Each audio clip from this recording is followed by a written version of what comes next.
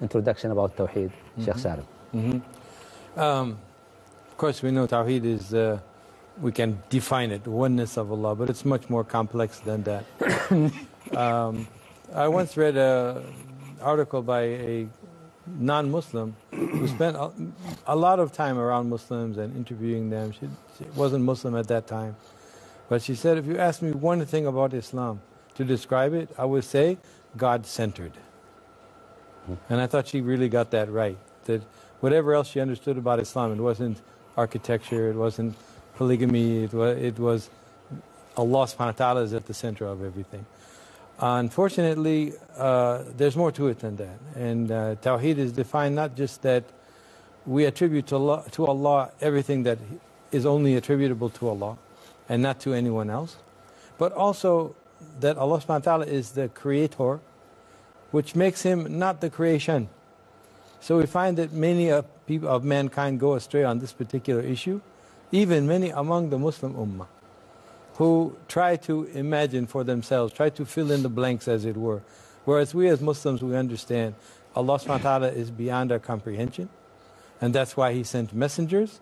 I used to write a lot of programming in C language, and I look at the attributes of Allah subhanahu wa ta'ala as pointers.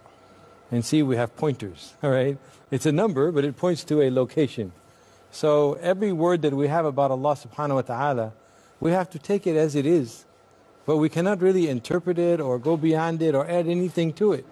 Because it's a word that we know, pointing to something that we cannot know, or cannot know completely. And this is kind of, I think, the final touch of Tawheed that many times gets lost in many quarters. It's easy enough to say, you know, I believe in God. How many? I believe in one God. Is that Tawheed? Maybe. Maybe not. So there is a difference between to say it. So I believe in Allah subhanahu wa ta'ala as a creator, as the one who deserves to be worshipped. Well, for example, you could ask some more questions. You said He's one. Okay. Where is He? He's all of this. He's everything. The tree is Allah. The earth is Allah. Is this Tawheed? No. So as many scholars have said, everybody says one. But another issue of Tawheed is that separation. You cannot be, the creator and the creation cannot be the same thing. No. Allah subhanahu wa ta'ala has no beginning. Subhanallah. He has no end. The creation began at some point. Everybody agrees on that. It began at some point, and it will end at some point. But Allah subhanahu wa ta'ala has no such attribute. So this is the separation is as important as the unity. Subhanallah. Shaykh Abdul Aziz. بسم الله الرحمن الرحيم الحمد لله رب العالمين وصلى الله وسلم على نبينا محمد وعلى آله وصحبه أجمعين أما بعد.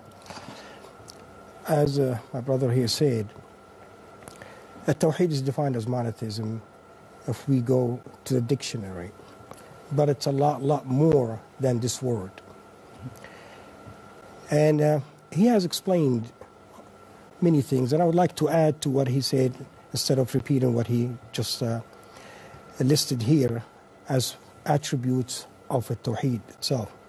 Allah subhanahu wa ta'ala said, فَمَنْ يُؤْمِن بِاللَّهِ وَيَكْفُرْ بِالطَّاغُوتِ فَمَنْ يَكْفُرْ بِالطَّاغُوتِ وَيُؤْمِن بِاللَّهِ فَقَدْ اسْتَمْسَكَ بِالْعُرْوَةِ الْوُثْقَى. Now this is a condition. You cannot say that I believe in Allah or believe in God and stop.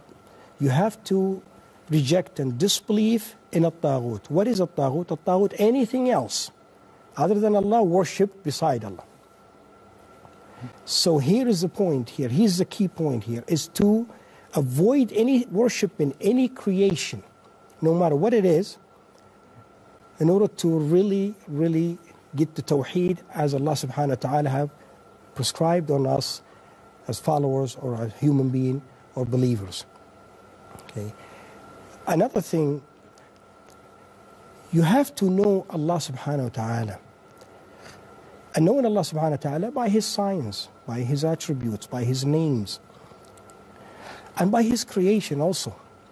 Because if you look at the creation, and you look at how perfect this world, look at the sun, look at the moon, look at the wind, look at the clouds, the rain, and so on and so forth.